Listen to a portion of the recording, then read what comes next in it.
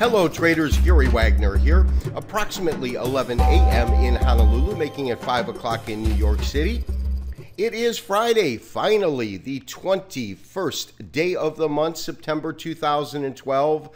And this is the daily report for gold and silver, our weekend review. And oh, what a week we've had.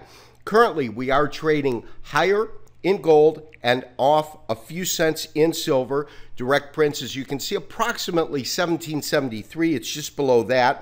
1773, 1774 bid-ask spread puts it up about $4.30 on the day. It's had a low of 1768.60 and a high of 1788.80. And that, of course, is significant because that is a much higher high than the previous high, which broke a 6.5-month stalemate. So we're at a new 6-7-month high in gold.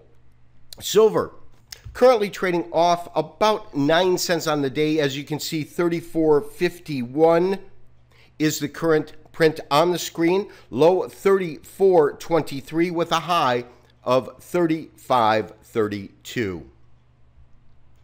I wanted to start out today's show by looking at the bigger picture or bigger view.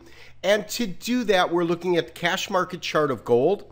It is in Henkin format, so it can give us some sort of a real clear indication of A, what kind of week we have had, and B, how that week really fits into the big scheme or the big picture, so to speak. As you can see, when we take a look at this most current week, we had a nice upside move this week. There's no doubt about that. We're at 7-month highs right now with that new high of 81. As you know, or 88, excuse me. As you know, what I'm really looking for at this point is I made a couple of assumptions through the week, and it seems to have held for us.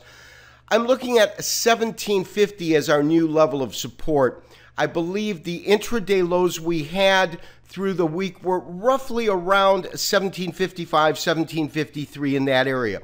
That seems to have held.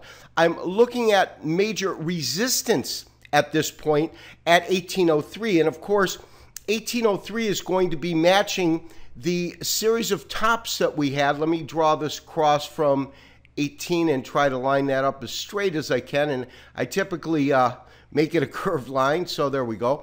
And as you can see, these highs right up in here, I believe were 1802 or 1803. And I believe that as this market does ascend, and I believe that we're going to have higher prices, of course, at some point we will get a pullback. We'll have indications of that. But it's my belief that predominantly, as long as we're holding above 1750, we should inch higher throughout the next trading week to 2 weeks. I believe that there's a real solid opportunity that we'll see this market go to 18. At 1800, we'll have to see how it reacts.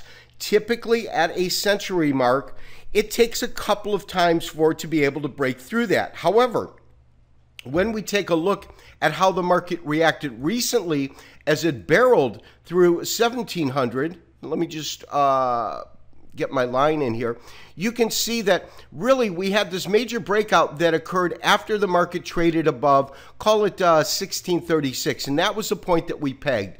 We talked about this, for my daily traders know we've been talking about this all week, but really what we saw was this congestion area. When it popped out of this congestion area, it had built up so much energy, and that's the beauty of a compression triangle or a compression correction.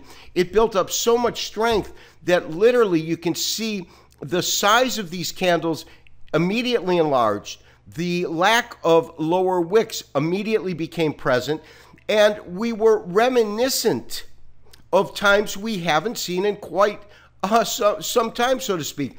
If you look at it here, you don't get that kind of sustained rally. Why? Well, it's during this corrective period. But when we look at different areas, for example, you can see that typically what happens is you'll lose the lower tail, you get nice body size. Now, these body sizes, because it's a scalable chart, are a little bit smaller than when we actually saw them, but you can see you get these nice body sizes, you get the lack of lower tails. And it's really on a weekly chart, not until you start seeing a diminishing size, body size itself, do you start to look for that possible correction pivot point or turnaround point? I really think that right now, when we compare the type of price activity, the type of price change that we have seen recently, we can certainly compare it to these other very, very strong rallies. And these strong rallies at this point down here were taking us to new high after new high. Of course, this is when the market really took off and running. You can see that it stalls a little bit at just above 1,500. But once it breaks 1,500, boom, it takes off like a rocket ship, takes off straight to a new high. It obviously got to this new high much too quickly. Why do I say that? Because after taking out 1,900, making it to 1,920, I believe, intraday, we had a series of month after month after month in which it corrected and kind of found its proper place and proper price. And it really couldn't do that because you can see we have extreme highs and extreme lows that the market was hitting. Of course, as we got into this compression triangle, we talked about the fact that more than anything on these lows, we saw a base was forming. We saw the classic consolidation pattern, which is alternating candle color, small body with wicks on both side, upper and lower wicks. And we could clearly see the market beginning to break out as it went solid green. However, it went solid green at the same time that it went solid green. The body size was rather small. There were still an abundance of these lower wicks. That all changed, of course, once it broke above 1636 and we had a sizable breakout. That to me is significant, and I think, as I said, that we have room to the upside before we see the termination of an intermediate wave one. Realize we're in a major fifth right now. This major fifth should be composed of 1, 2, 3, 4, and 5.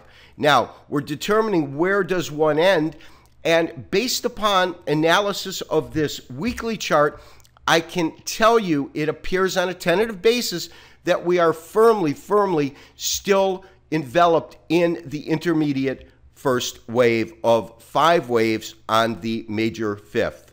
Now, of course, it looks quite a bit different when we actually look at a short-term chart. This is 720 minutes, 2 candles per day. You can see that the market has been absolutely overbought, but as I talked about all week, in a sharply trending market, meaning, and in this case, a sharply trending upside move, you are really going to get periods of ascent, periods where it really takes off, periods of consolidation. Consolidation will be a small sideways move or a very small correction, and then so forth.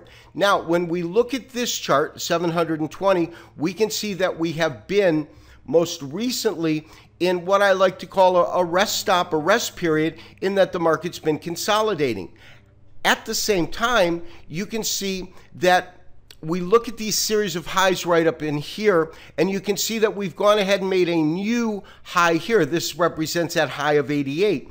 Steve Nissan likes to call this a scouting party.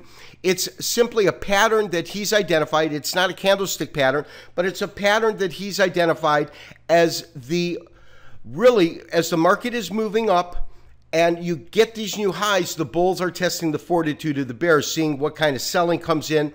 And as you can see, we've been unable to move above these series of highs here on a closing basis because, according to this theory, once the market begins to trade above this point, this will become support. He calls it a beachhead. In other words, the Marines have landed, so to speak. You get the beachhead, and then the market will propel itself higher. My belief, as I said, first stop is 1,800 per ounce.